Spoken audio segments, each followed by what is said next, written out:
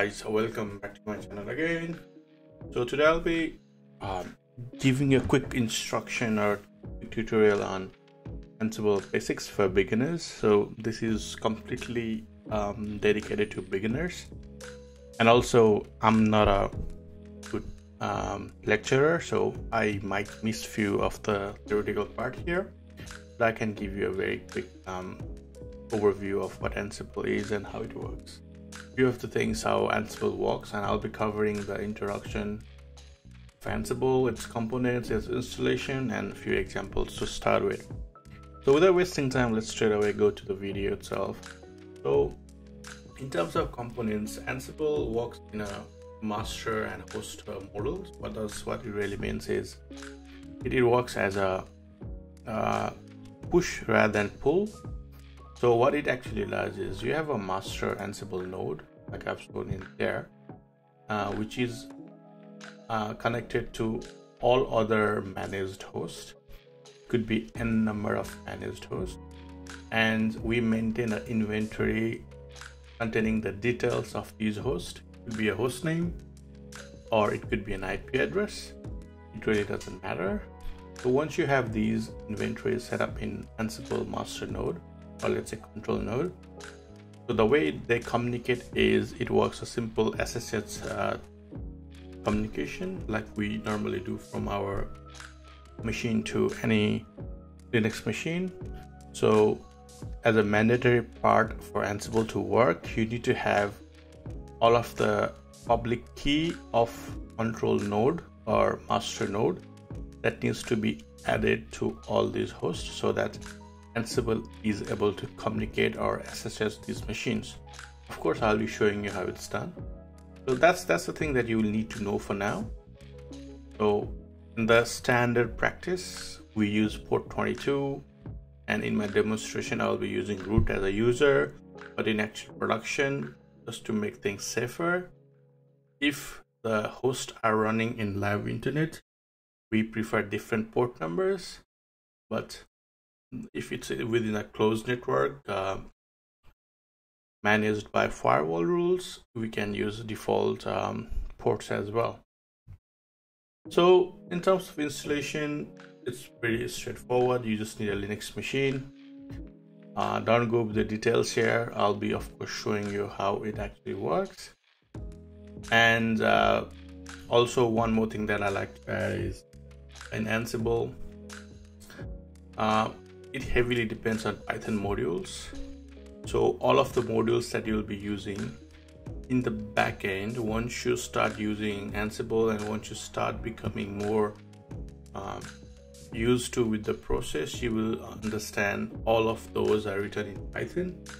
So technically we are just calling a Python module in the backend.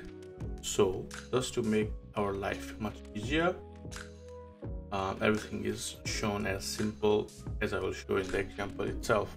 So, and the way we maintain inventory is we just have an inventory file. It could be anything. Just for the reference, I've named this as inventory.ini. You can name it as host, whatever.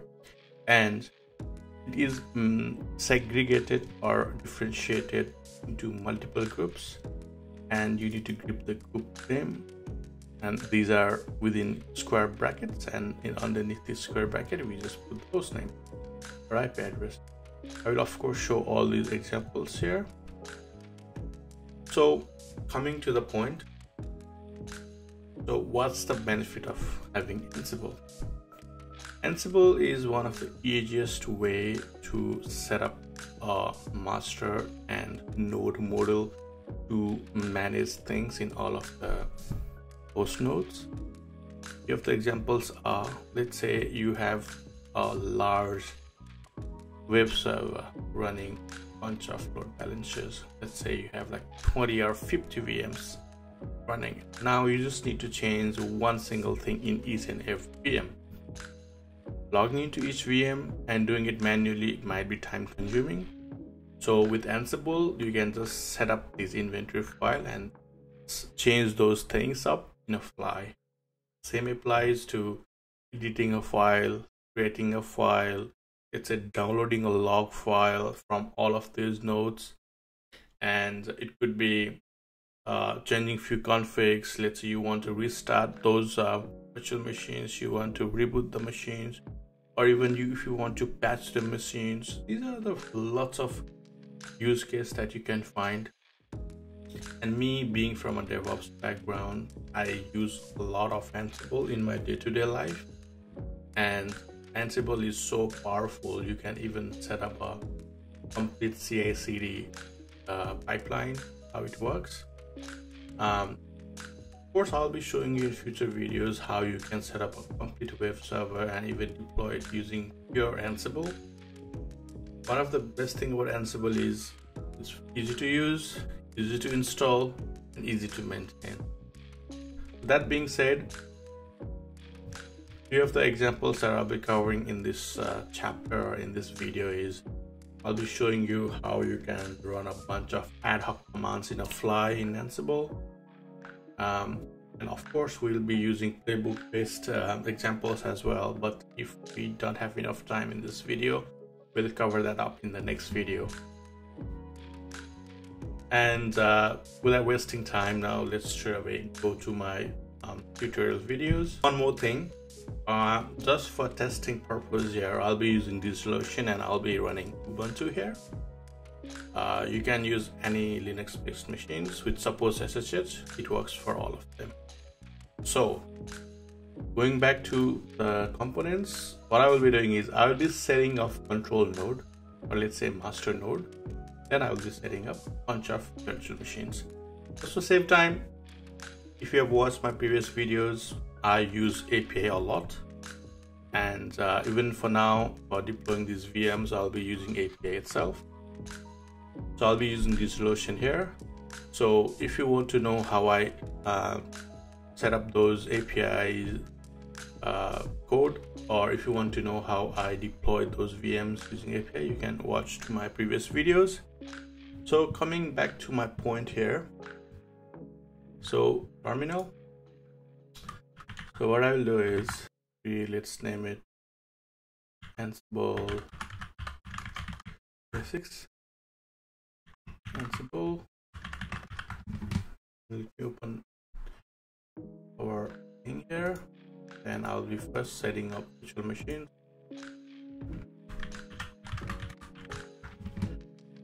So let me open up a script to deploy it. Now let me get my code. This is doing nothing but setting up a virtual machine, and I will make it as master node. You can check back my previous videos to know how I did this. If I click here to deploy something, and okay, master node has been added here. Looks like it's been deployed. Let me open up the terminal. Let me ping it. Okay, I can.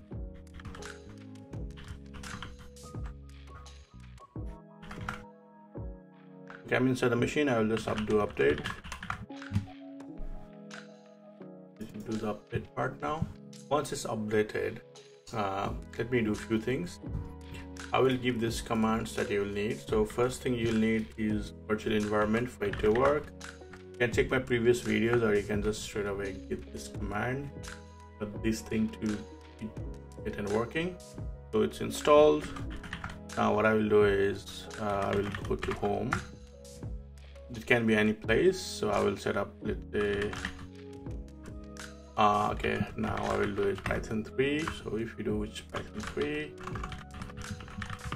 we have some Python now, Python 3, FNM, PENV, and I will give this as virtual YouTube.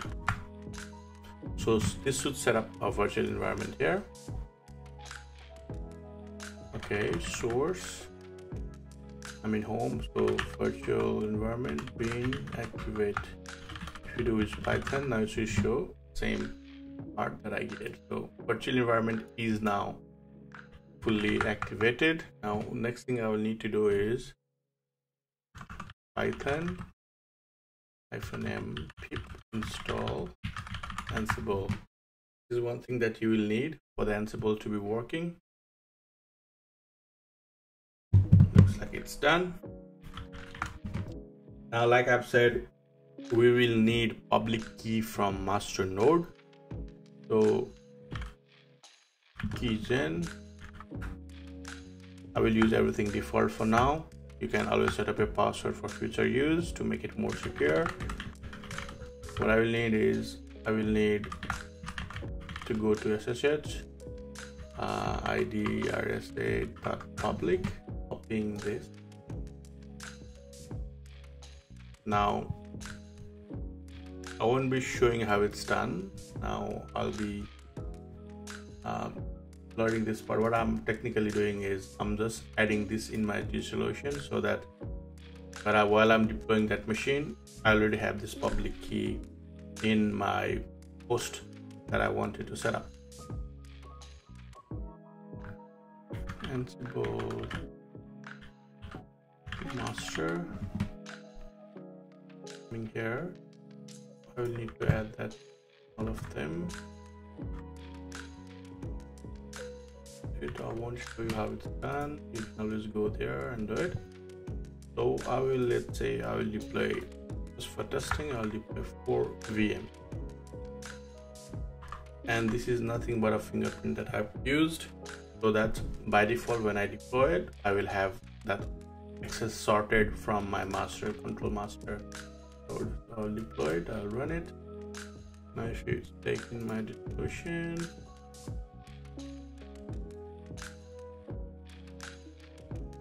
once it's deployed, I will start grabbing the IP address. I don't need that part now. Let's set up, let's say this would be my host file, so I will name it as YouTube, and let me grab all those IPs now that I will need.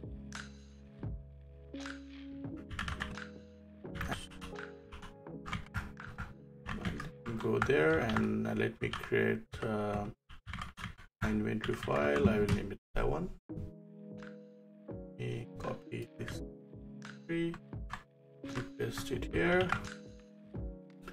All right, now what we did is we set up the inventory file host, and also we have set up the SSH access. That means this master node is able to SSH all these machines as root for now, because this is a demonstration.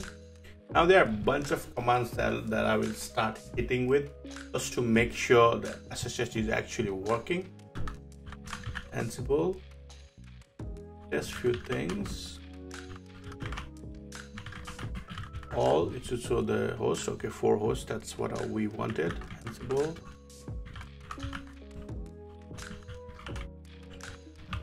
Now we are just trying to ping all these machines.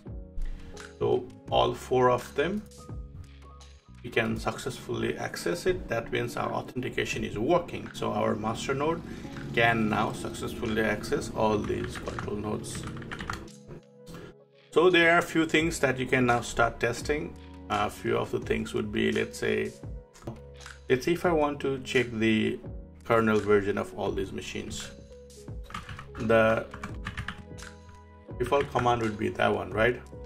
So what I will do is, using Ansible I host all shell -a. Now let me hit the same command, -a, right? And I will use root as a user. What I'll do is, it will now go to all those 4 machines and give me the kernel versions, as you can see here. Okay. Similarly, few other things that you can do is that you can check that fix storage here.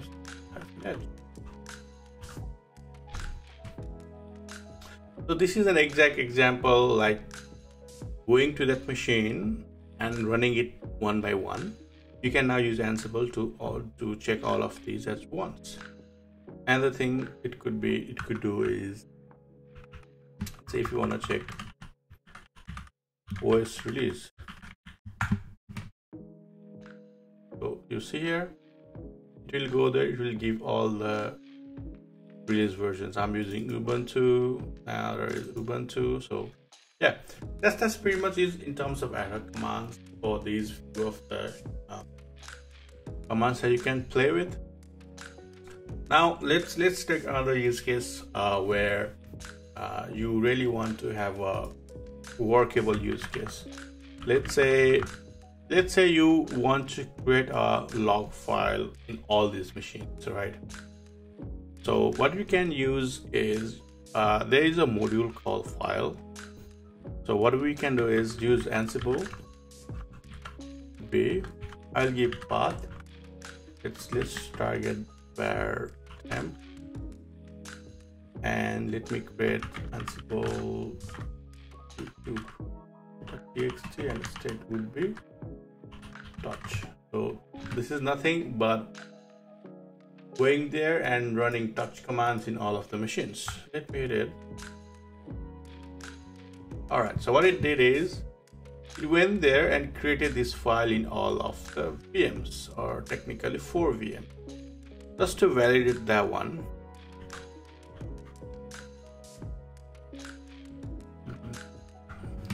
let me grab one of these chains.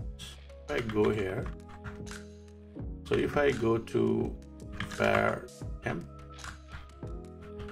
if you see here, okay, this is what we did.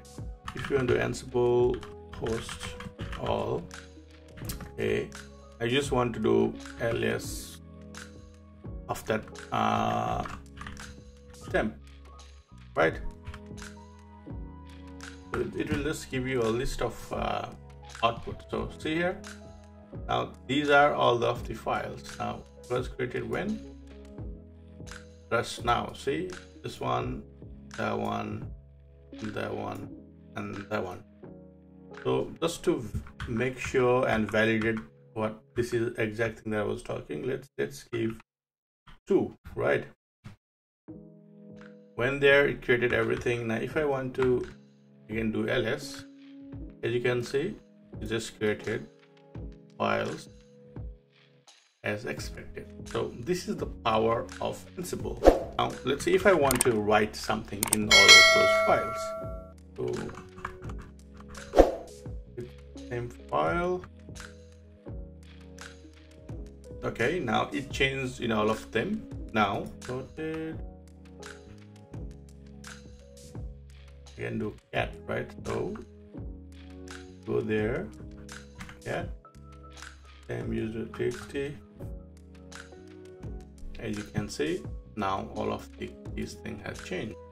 Just to confirm that I'm doing same thing like I've said, I will log into that machine, var temp, and I will try to edit number 2 and just add it manually, paste it,